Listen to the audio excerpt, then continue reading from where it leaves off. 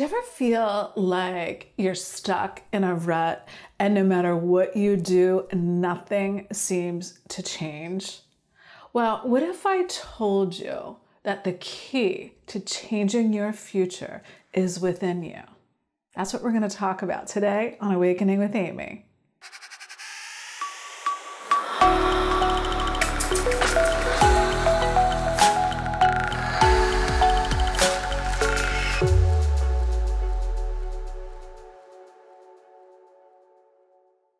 Hi, welcome. I'm Amy Valentine. I'm a certified life coach hoping to awaken within you a mindset that you can be, do, and have any desire. And today we're going to talk about the key thing that opens up your future, gets you out of that rut, gets you out of that old way of thinking and into your future. So what is that key? Well, it's your self-concept. That's why it's within you. How you see yourself is key to everything because you are not separate from any experience in your life. Even though sometimes it does seem that way. This is a Neville Goddard teaching. He says that your self-concept is everything. You can lay aside any other process, to get you what you want, except only focus on your self-concept. And he said, it'll open the door to everything that you want. So he says a change of the concept of self automatically alters your future. So what's he talking about? Well, first, our self-concept, what it is who you think you are in relationship to everybody else and everything else. And it's often, we're unaware of it, right? Because we don't often go within and think of that. We think that we're just a victim to the outer world. But what Neville's saying is, no, that one and only reality is in your consciousness. It's within you. And your self-concept is part of consciousness, meaning what you're awake to, what you're aware of being. Who you think you are in relationship to the world is your self-concept. So if a change happens within you, within your consciousness, then the outer world must mirror back to you what that change is. The assumptions you hold, what you believe to be true about yourself and the world, is how you decide to act, right? It's who you think you are. It's the decisions you make. It's maybe what you decide to do or not to do. So how you see yourself is everything. And a change in it will change your outer world. Instead of us, what we normally do is we have this habit of only seeing with our five senses, right? We don't use our sixth sense, which is our intuition. Our intuition is that invisible part of us that guides us to everything that we want, right? And what is the catalyst for any change in our lives? The true catalyst for everything is desire. That is why you don't want to push away your desires by, not liking your current circumstances. When you have your focus and your attention on what you don't want, what you don't like, by trying to fix it, by trying to avoid it, run away from it, or complain about it, what are you doing? You're using your imagination, your consciousness, to focus on what you don't want. And you can't get what you do want when all your focus and attention is on the problem. So the whole key is coming from a place of allowing. Allow that desire to unfold within you. Allow the desire your attention by focusing on fulfillment. What would I be doing? What would I be feeling if my desire were already a reality? That is coming from a self-concept of fulfillment. And that's what Neville says, always go to the end. What is the end? The end is always fulfillment. It's a happy ending, not an unhappy ending. So when we focus on our fulfillment with our imagination, with our intuition, by feeling that state of fulfillment within, then that outer circumstances will shift and harmonize with our new self-concept. Because when you have that habit of only seeing what your five senses can see, it renders you blind to what otherwise could be. And this is the key. It's like it opens up a portal when you just disregard what you're living. Let me give you an example.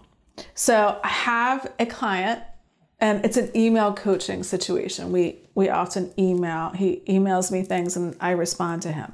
So the other day, he sent me an email, and this is what he said. I'm kind of paraphrasing, but he said that, you know, things are just still moving sideways in my life. He's like, when they settle down, hopefully I can send you some good news, right? So I thought about that, and I'm like, all right, well, his self-concept right there is down in the dumps, you know, when things settle down. So he's dictating who he is by the current circumstances. And I knew what his current circumstances is, but I didn't focus on that. So my response was, I said to him, sorry to hear that, but instead of waiting for things to get better, so why don't you craft an email telling me how everything is now going your way? So he read it, he opened it, and he wrote back to me within like 5-10 minutes. And he wrote, okay, fine. He's like, my leg no longer hurts. It's all healed up. My car is fixed. I'm happy at my job, and everything is going my way. Okay?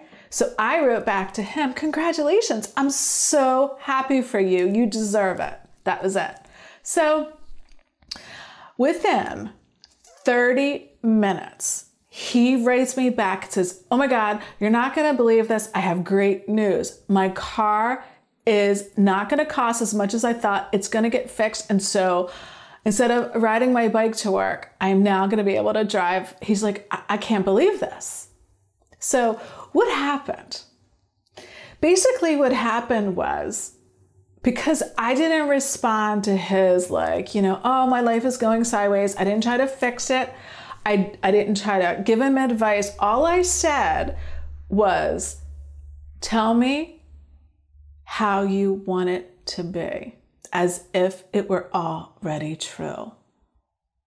And that energy somehow, I don't know exactly how this works, but that energy somehow, he picked up on that. He acted on it. And then within a half an hour, he got good news. So withdraw, what is the moral of this story? Withdraw your attention from the problem.